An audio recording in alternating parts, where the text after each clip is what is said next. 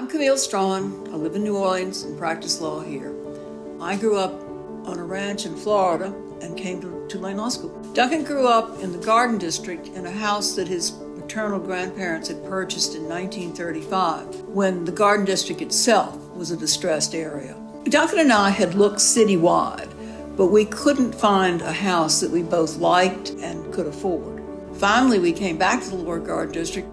The Lower Garden District had a great variety of historic and non-historic structures.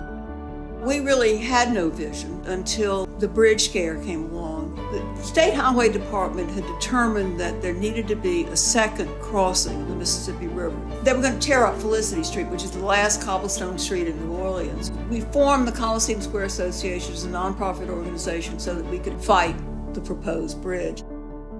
Governor Edward Edwards convened a public meeting of the Transportation Department at the Roosevelt Hotel.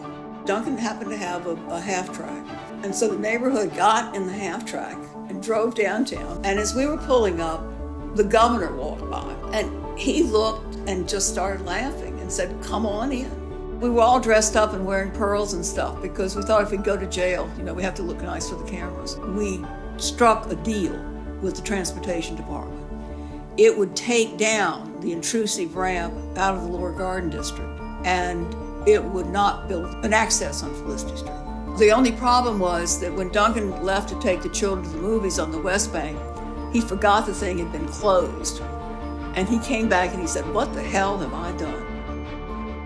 We were always interested in St. Charles Avenue, which had also become disinvested over the years. There was an announcement made that some of the housing that was there was going to be bulldozed for a big box store. We got started with 11 houses that an owner was tired of dealing with. And so those houses formed the core of the work of Felicity Street. We restored the exteriors, the foundations, and the roofs, returned the interiors to their original footprint, and we left the cosmetics to the first-time homebuyer that we hoped came along.